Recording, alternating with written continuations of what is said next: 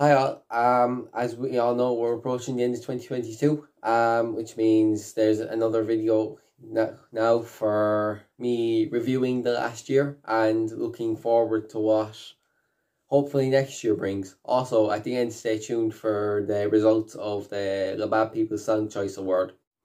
To begin, I'll throw some stats out for what the views and subs were like for the last year. So we're actually down slightly from last year in terms of views. So I think this year it's like 1550, where last year it was 1700.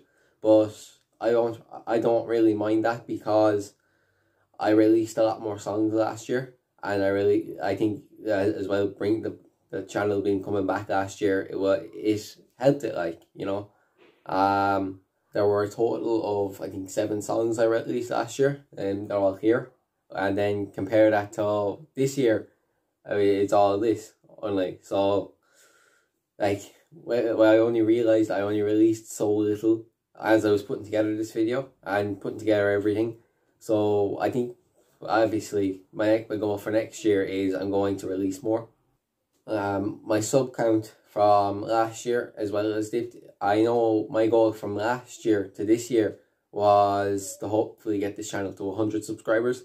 At the moment we're on 84 as of right now, me speaking in this video, but hopefully everyone can help subscribe to that and help me still achieve this goal by the end of the year.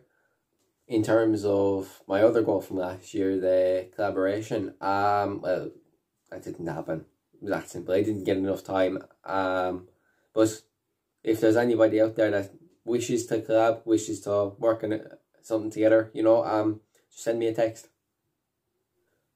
Okay, the LBAB People's Song Choice Award.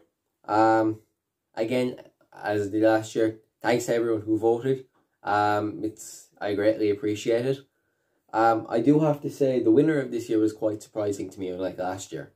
The winner this year of the LBAB People's Song Choice Award was Steps to Success, which I didn't think that one would have won.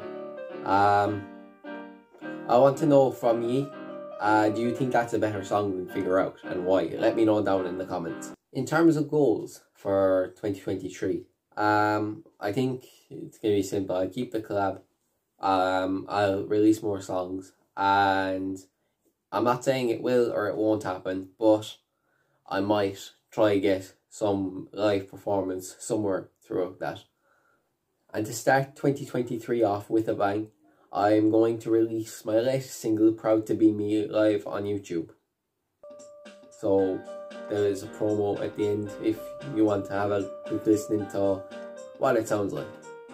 Well, that's it for now for the video. Look, again, I want to thank everybody who has helped me on this journey so far. Again, from starting this only last year, it means so much to me. So, Happy New Year to everybody, and hope all goes well for 2023.